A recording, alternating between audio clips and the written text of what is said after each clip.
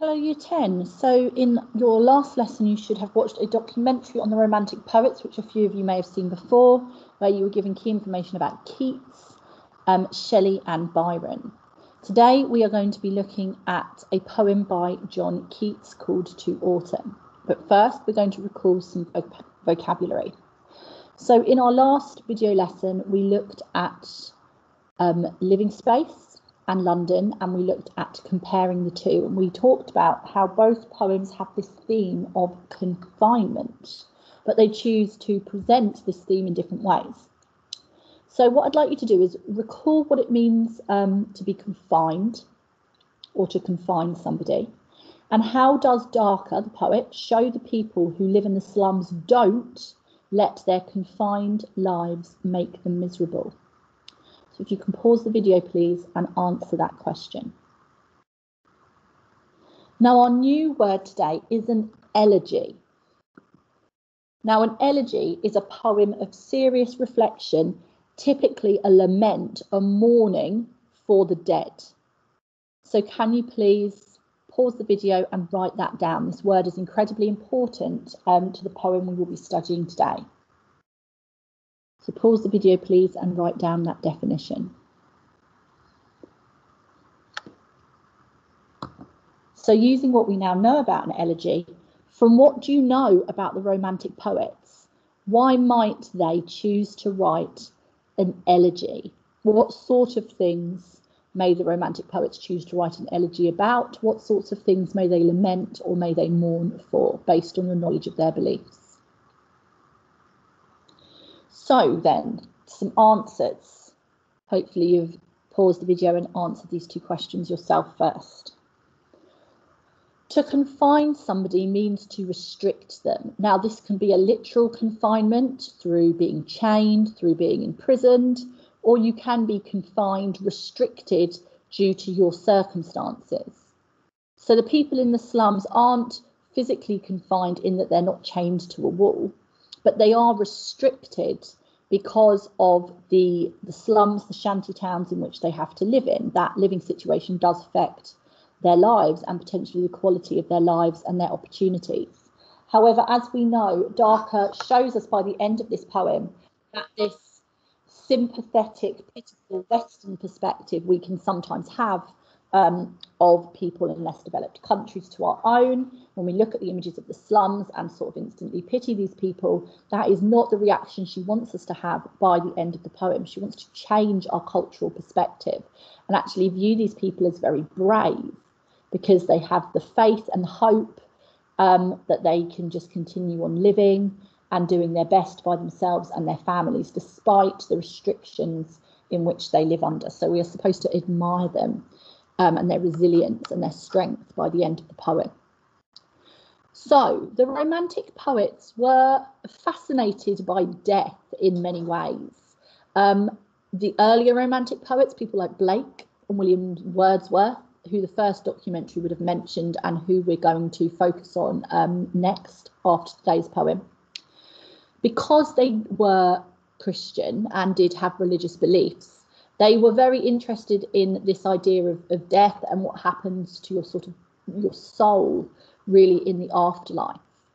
Equally, they could have written an elegy based on the ills of sort of modern society, this idea of the Industrial Revolution, which they were very against, and the sort of negative impact that they had had. Their poems often are very mournful and they long for these good old days before the Industrial Revolution, when everyone lived in little villages and towns, and they present these very romanticised images of what life used to be like in the distant past before the rise of science and technology. So they very much mourned the way what they viewed as modern society was going.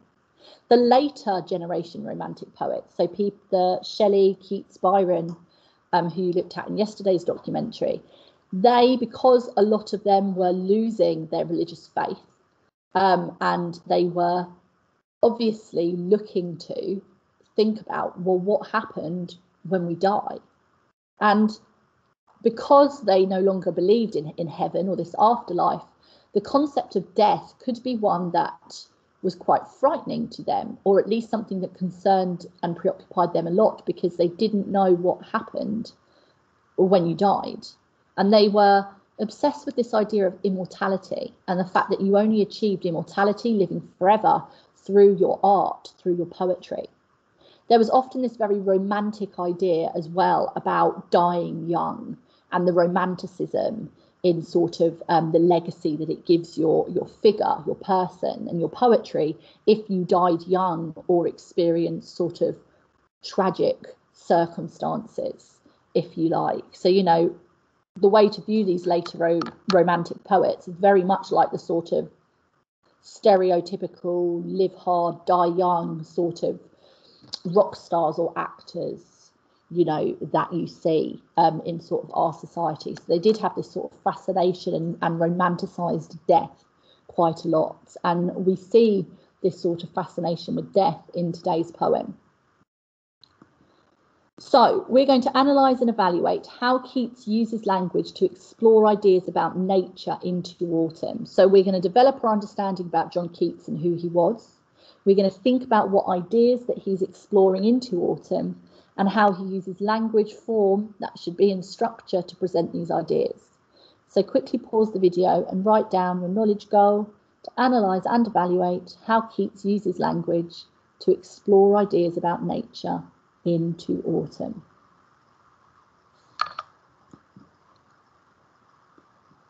So the first thing we're going to do, this is short, it's about 6 minutes, is we're just going to watch a short documentary which is focused on more specifically on Keats, and it will add to what you learnt in yesterday's lesson. Hopefully this should switch over now.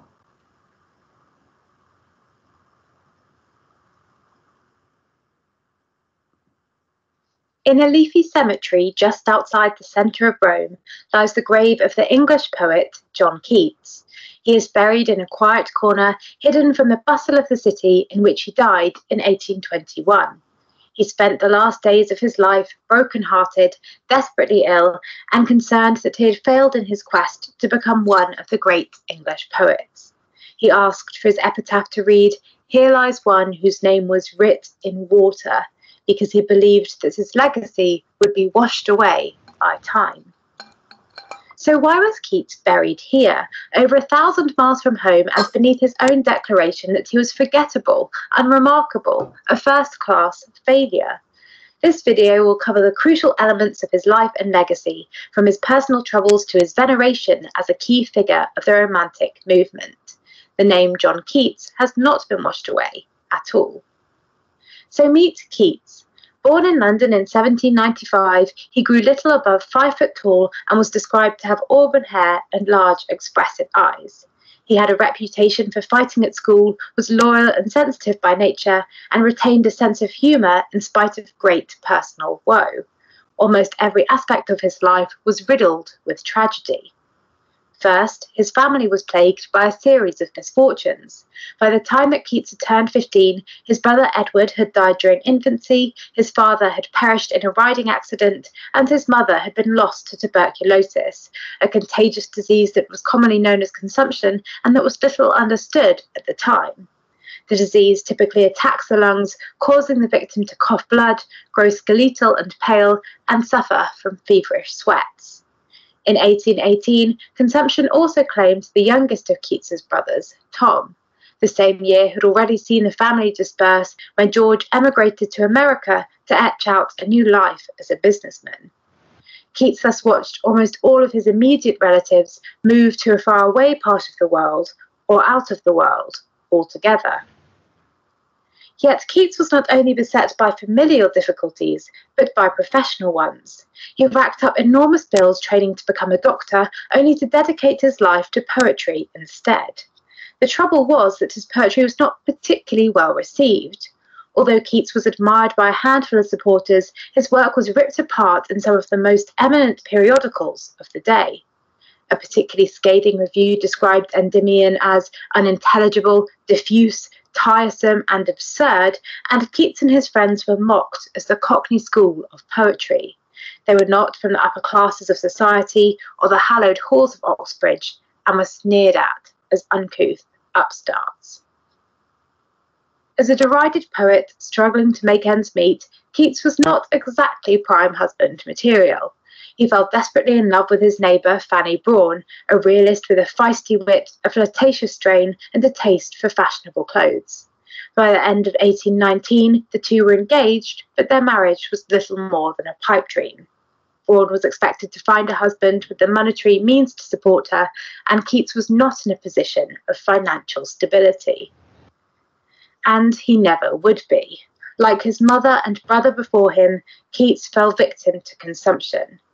He travelled to Rome in the vain hope that the warm weather would salvage his health, but to no avail. He died at the age of 25, having seen his relatives pass away, his work condemned by the critics, and his prospects of marriage blasted. The year before, he had written the following in a letter to Brawne. "If I should die, I have left no immortal work behind me, nothing to make my friends proud of my memory, but I have loved the principle of beauty in all things, and if I had had time, I would have made myself remembered." So did anything positive come out of all this misery? Well, the events of Keats's lifetime helped to shape some of his most moving and enduring poetry. Although it would be reductive to read his work simply in biographical terms, there is no doubt that his life haunts his verse. Take Ode to a Nightingale, for instance, where the description of youth growing pale and spectre-thin echoes the effects of consumption that Keats witnessed firsthand. Or Lamia, where the references to classical mythology are piled on top of each other, as if Keats was keen to show himself equal to any Oxbridge-educated peer. The difficulties of Keats's life therefore appear to have impacted his poetry that is celebrated today as some of the finest in English literature. We now regard Keats as one of the key Romantic poets. That's not romantic with a small r, as in Valentine's Day and Walks on the Beach, but romantic with a capital R, as in the wider movement known as Romanticism. This movement was a set of artistic, literary, and intellectual tastes that swept across Europe, seemingly in a knee-jerk reaction to the Age of Enlightenment. The Enlightenment of the 18th century was about reason. It was a period in which science was popularized and rational thought was promoted as an alternative to religious dogma. The men of the Enlightenment sought to illuminate the mysteries of the universe. The Romantics, on the other hand, revelled in the mysteries. They detested the idea of squashing the world down into facts and equations, instead believing in the power of the imagination. They sought beauty for beauty's sake and desired to lose themselves in the natural world, in the ambiguous, majestic, transcendent. These qualities are reflected in Keats's poetry. Alongside Byron and Percy Shelley, he is known as a second-generation Romantic poet, the first generation consisting of William Wordsworth, Coleridge, and Blake. It is important to note that none of these figures would have seen themselves as Romantic poets, because the term is a retrospective one that we use to group together similar writers.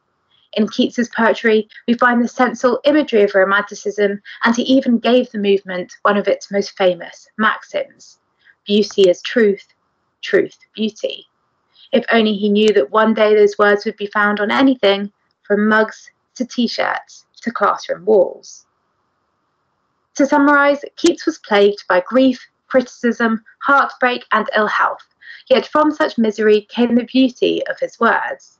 His poems drew upon the depth of feeling that he had experienced, and in doing so, those poems became part of the enduring legacy of Romanticism. In a flash of uncharacteristic faith and self-assurance, Keats had once written to his brother, "I think I shall be among the English poets after my death." Although he came to believe that his name was writ in water, his younger self was closer to the mark. Keats's memory has been preserved in stone, in film, in paint, and even in this video. Thank you for watching. If you enjoyed this video, please like, subscribe, and look out for upcoming material on Keats's poetry. So, hopefully a lot of that wasn't unfamiliar to you, because you would have heard a lot of it in the documentary that you watched yesterday. So, what we're going to do now is we are going to annotate the poem. No, sorry, give me a second just to make sure that appears on your screen. So, as always, we're going to include a little bit of context. Now, you would have hopefully already made some notes on the context, but here are some of the key things. So, he was a second generation romantic poet. We know he trained as a surgeon, but gave it up because it was too brutal. He couldn't handle operating on people without anaesthetic. We know he experienced lots of personal tragedy, lost his mum, dad, and brother.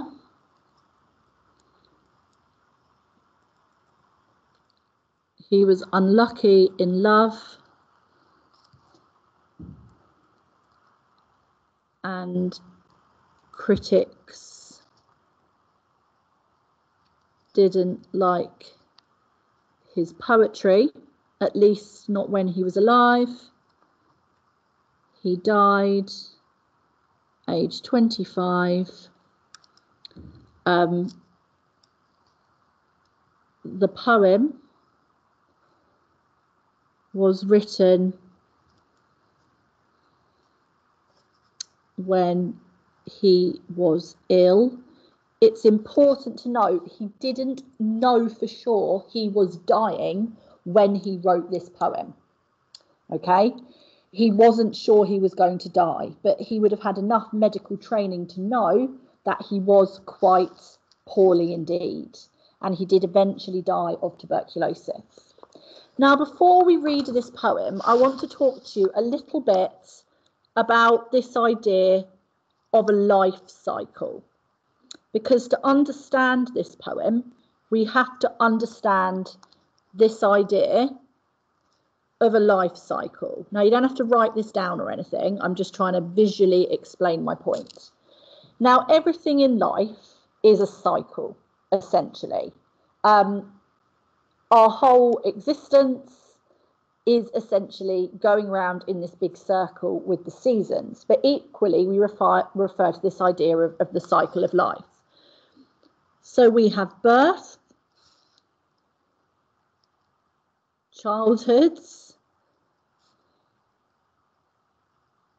adulthoods, middle age, old age, and then eventually death.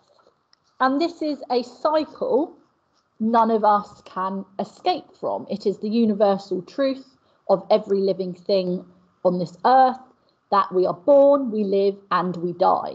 What we do not know, of course, is when our death is going to come. And poor Keats didn't get to experience the rest of his life as he died in his early adulthood. Now, what we also have linking into this on a sort of another level, really, is the seasons is a cycle as well. And what we can do is we can link the sort of seasons, really. Sorry, that says birth, not birth. We can link the seasons to being symbolic or representing the life cycle. And that's really the key to understanding this quite long poem. So birth, we have spring. Spring is associated with new life, rebirth. So spring very much symbolises or represents birth. What we have, you know, spring is really sort of birth and childhood, if you like. What we then have is summer. The summer of your life is very much your adulthood into, you know, middle age, being in, you know, the sort of prime of your life, really, which is what, probably about your 40s. What we then have from middle age into old age is this idea of autumn, the autumn of your life, you know, where your adulthood has passed you by, you're sort of retired, maybe. And finally, what we have, what we're currently stuck in now, is this idea of winter. So we've got two cycles going on here. The cycle of life, the existence of every living thing on earth, and then symbolising each of these stages comes the cycle of the seasons. Now, interestingly, this poem is called To Autumn. So what we can assume is that the focus of this poem is not on this first half of life, birth, childhood, adulthood. Instead, what this poem is about is our middle to old age and likely death by the end. So we have these three sections here: middle age, old age, and death. We've got this representation of autumn and winter that we can link to these stages in life. And we've got this idea of circles. And in the seasons, everything's dead. You know, the leaves are off the trees, the flowers are dead. But we know in a few months' time, it will be spring. There will be leaves on the trees. The flowers will unfurl. The lambs will be born. Daffodils will be everywhere. The weather will get warmer. And this cycle of birth will begin again to eventually culminate in death. And year in, year out, this is our existence. Now, to understand the poem, you need to keep all of this sort of in your mind. So that's back of living space. So To Autumn. Now, I know this poem looks a little bit long and intimidating. We're not going to be writing about every single line of this poem, okay, because we'll be here forever. So, as always, we start with our title, To Autumn. Now, this is an ode. An ode, sorry, you'll see this in a minute, is where you write a poem to a thing or object. So it's a poem written to the season of autumn. So I'll try and there it gets a bit better. What he's also using is personification.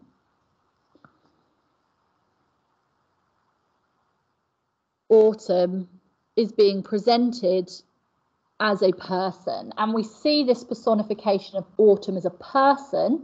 He's writing this poem to autumn as something that happens throughout. Remember, at any point you could pause the video if my annotation is moving a little bit fast for you. So we can see here we have 3 stanzas, and each of these 3 stanzas represents a different part of the season, the life cycle of the seasons, and a different part of the life cycle of the sort of a human. So we're going to read the poem, and then down this side we're just going to write the sort of season and stage of life that's linked to each stanza, and here we'll write some analysis of the language. Season of mists and mellow fruitfulness. So he's talking about autumn. Autumn is the season of fruitfulness. Now, fruitfulness, all the fruits, veg, crops are ripe, ready to be picked. They're fully grown, fully mature. So autumn is a season of plenty of fruitfulness, of all your hard work over the summer, planting and watering your crops, finally they're ripe and ready and fruitful. And he goes on and on in this stanza really about this idea of the fruitfulness or ripeness of all these crops. Close bosom friend of the maturing sun. Now we've got more personification of the sun here, but what's quite interesting is that he's hinting at old age and even death here, because the sun is maturing, and if something is maturing and getting older, we know that inevitably death lies at the end. So there's just a little glimmer of negativity here. But, you know, autumn is a close bosom friend to the sun, because, of course, without the sun, you have none of the fruit, the vegetables, the crops. The sun is essential to all life. Conspiring with him how to load and bless with fruit the vines that round the thatch eaves run. So what we have here, thatch eaves run, is think about like the old, really old-fashioned cottages that look like they have roofs made of straw. That's what we mean by thatched eaves run. So what Keats is doing here is he's presenting an image of the fact that the sun and autumn have conspired, have got together to create all of these luscious, ripe vines of fruit, linking their way round this idyllic, beautiful little old-fashioned country cottage. So it's a very romantic image, you know, here of an old-fashioned cottage laden down with fruit. To bend with apples the mossed cottage trees, and fill all fruit with ripeness to the core.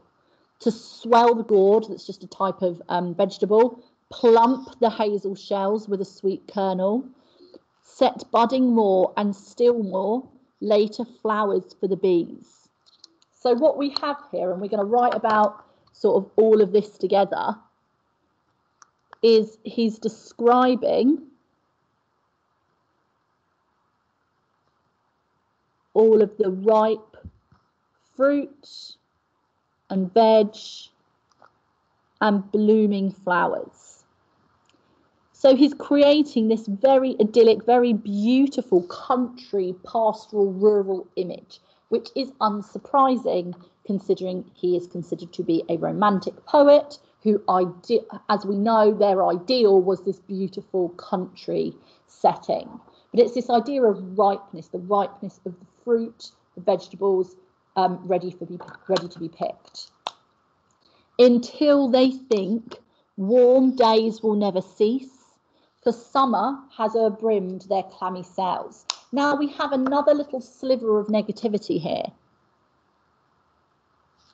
You know, it's this idea that when you're younger or sort of healthier, you feel you'll be that way forever. It's, you know, this perception of youth or younger people as if they're sort of immortal and nothing will ever change. So it's as if these warm, perfect days will never cease, will never end. Now, what we have here in our little life cycle is we have this idea of old age into middle age. So, you know, we're talking sort of, I don't know, 40s, really. So what we have here is middle age, this idea of being in the sort of prime of life. And that's represented by sort of early autumn. So think September, you know, in September, it feels that summer is still there. So we have all of these associations with, I don't know, adulthood, going into, as autumn progresses, this more sort of middle age. But this idea of being in the prime of your life, you know, healthy, robust, successful, powerful, confident, you know, by the time you get into later adulthood, you should hopefully, you know, be settled, have found your place in the world. So we have all of this ripe fruit symbolizing or linking into this stage of life. And that's represented through this season of early autumn. So what we see here is we're moving into, you know, this sort of retirement, old age, represented by sort of later autumn. Really, by the time you get to retirement, you should be able to enjoy the benefits of everything that you've done in life. That's sort of the period of your life you should be in. And we see that reflected in the stanza. Who hath not seen thee oft amid thy store? So what he's doing here is he is continuing to personify autumn. But what he's doing is he's personifying autumn as a woman throughout this stanza. So who hasn't seen you often in thy store? Now, store would be where people would keep all of their harvested crops and fruits and vegetables to last them through the winter. Sometimes whoever seeks abroad may find thee sitting careless on a granary floor. So you have to imagine autumn as a woman here, sitting again on the floor of a sort of granary, which I believe is where flour is sort of ground. So again, careless, linking into this idea of retirement. All the hard work of the harvest of your life is over. You can now enjoy yourself, relax. Thy hair soft lifted by the winnowing wind. Again, we have a very romantic image of, you know, this autumn as a woman with her hair in the soft wind, or on a half-reaped furrow sound asleep. That's just like a big pile of hay. Drowse with the fume of poppies, while thy hook spares the next swath and all its twined flowers. So hook would be used to cut down the crops. Sometimes, like a gleaner, that's a boat, thou dost keep steady thy laden head across a brook, a lake, or by a cider press with patient looks, thou watched the last oozings hour by hour. Now, I haven't written about these lines because really it's just this layering of very lazy, very relaxed, very calm images. You know, you're having a little sleep on a pile of hay that you've just cut down in the fields. You know, you've just reaped that. You're calmly enjoying lazing on a boat as it goes down a lovely, beautiful, glittering river. So it's this repetition, again, linking into this idea of retirement or old age. This time, all the hard work's done. Now you can relax. Now, this final bit here, now watch the last oozings hour by hour, is that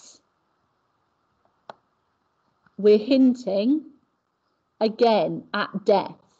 It's the last oozings, that actually death is only around the corner, because essentially our hours, our time isn't infinite, and we know that eventually death is what waits for us. And then finally what we have here is old age into death, represented by the coming of winter. Where are the songs of spring? Where are they? Now, what we have here is this sort of rhetorical question.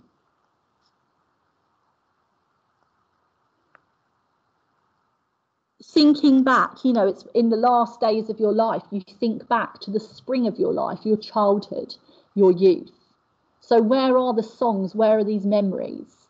But then he gives himself this advice: think not of then, thou hast thy music too. So he's saying here, there's beauty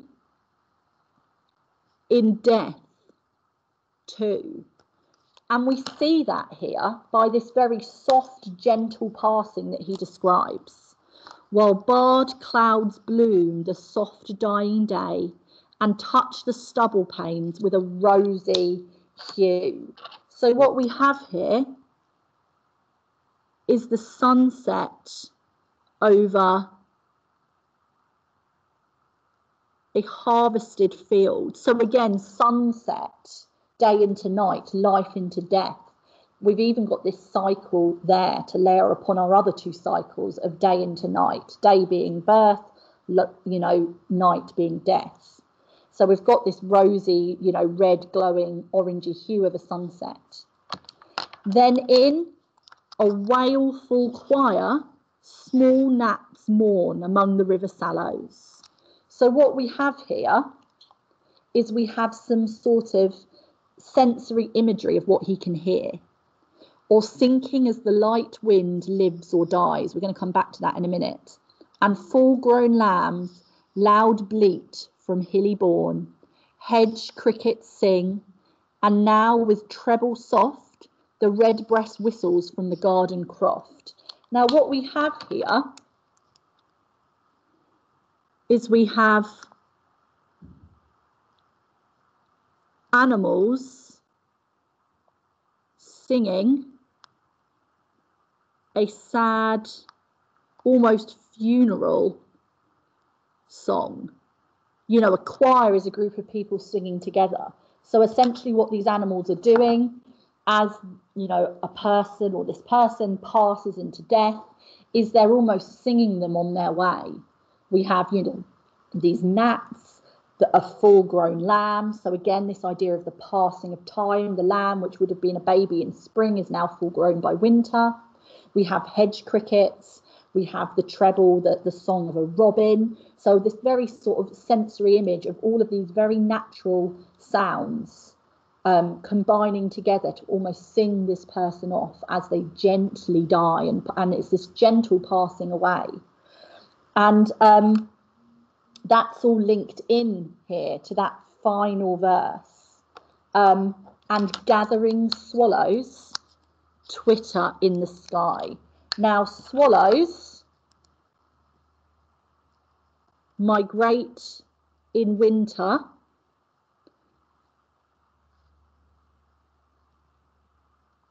so it's this idea of passing into death, or, you know, what comes next. And the Romantic poets, you know, didn't necessarily believe in an afterlife, but they also didn't know what existed. The Romantic poets celebrated the great mysteries of life. So essentially what we have in this poem is we have this idea of the second half of an adult's life, passing in from, you know, maturity to retirement to old age, and then finally to death. And that's represented through the passing of the seasons from late summer, early autumn, through to autumn, transcending into winter. Now, this poem is made even more powerful by the fact that Keats was dying when he wrote that. Whilst he may not have acknowledged or known for sure he was dying, he certainly would have known that he was very ill. So it makes it all the more powerful and emotional, actually, that he chose to view death in such a gentle, non-frightening way. And yes, there is a mournful, sad atmosphere compared to the start, which is very sort of positive with all this ripe fruit and summer. But it's not a sad poem either. And that's why we link it back to an elegy. This is a poem about death. This is a poem about the inevitable death we will all face. And whilst it may be mournful, it's not tragic and it's not depressing.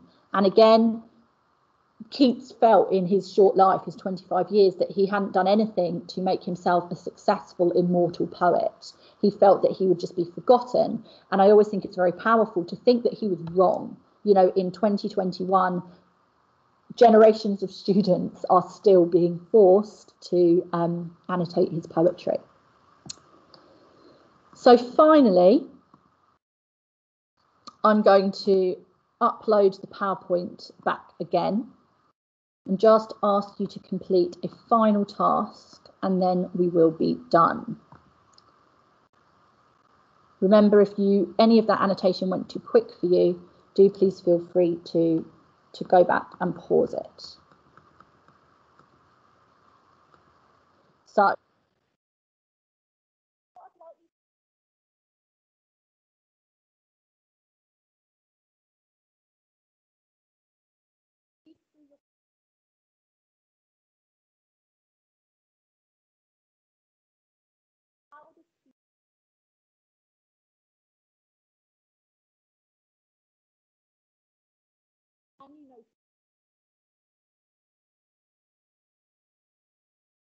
think about how different and